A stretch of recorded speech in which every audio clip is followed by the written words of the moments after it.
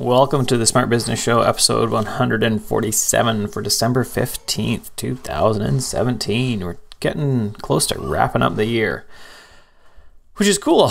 And at the same time, maybe a little scary. I think sometimes when you look back at all things you may have done or may have not done, it can be interesting to see and what you did. Was it worthwhile? Was it a good year?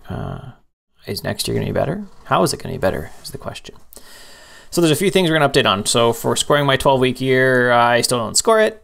And actually the question last week was asked by ThinkShare, and there's a link to their YouTube channel in the show notes if you're interested in checking them out. And they share stuff around success and a lot of similar stuff to my content. So go check that out. It's good. I watched a few of the videos.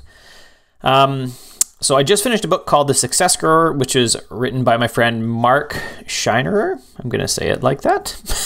And it's good. It's very similar to something like Patrick Lencioni would write, where there's a story throughout. In this case, a story about a guy breaking down and farming and bringing it into your success. So it's really good.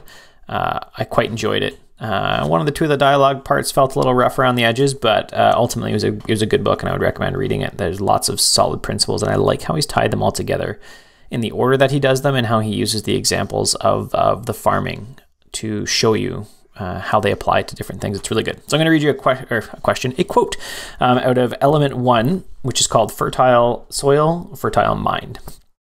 And it says, like the soil, the mind has limitless potential for ever-increasing productivity. Care and nurturing are required. It must be fed new knowledge, insights in order for it to grow. If it is neglected and left to its own desires, it becomes a wasteland and produces very little of worth, which some call mediocrity. So one of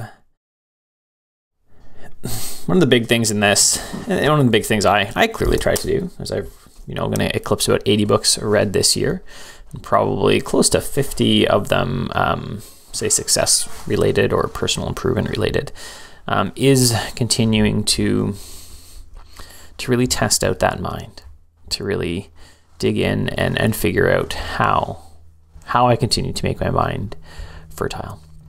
Some post you'll see, I believe it's next Monday, so that would be December 18th, is all about how to make good decisions. And the one crucial skill that you need for freelancers is the title of it, but really you need it for everything. It's not typing fast or anything like that. It's not code, it's not design, it's nothing like that. It's making critical decisions. So I talk a lot about that on Monday, more than 2,000 words on how to make good decisions and how to train your brain to make good decisions. It's the same idea that Mark was talking about in The Success Grower. And that you need to, and if you're watching this, listening to this, you are someone who wants to have a fertile mind, who wants to grow their mind, and who wants to be better at whatever it is they do all the time. So, and stick at it and be intentional about it. What are the one or two areas that you need to really work on for next year, that you need to dig into, areas that you're weak in your business or in your life? What are they? And make a plan on how you're going to accomplish that, right? Look through some of the books that I have and decide what's going to be the best for you. Something I'll start in 2017 is actually like a list of books recommended for. So if you're struggling with marketing, here's the 4 or 5 books that I recommend.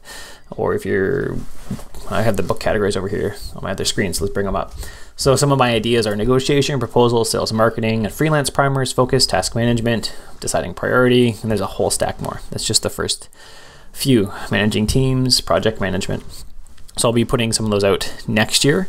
Just have to decide the format of them. And I'll be starting with the ones that I've read more extensively on, like focus and task management, stuff like that. And then diving into some of the other ones that I'd love to dig into eventually, like identity politics, which I was listening to this morning, which is something I feel very out of my depth on and something I'd love to dig into more. So for next year, and now is the time to even start thinking about it, make that plan. What will you be doing next year? What will you be doing in your first quarter, in your first 12 weeks? What are the actions you need to take to continue to expand your mind and make sure that you have fertile soil? Thanks for watching. If you have a chance now, if you're on YouTube, give me a thumbs up. If you're listening to this on iTunes or whatever your podcast system is, love a review, love a share, anything like that. Thanks for watching. Have an awesome week.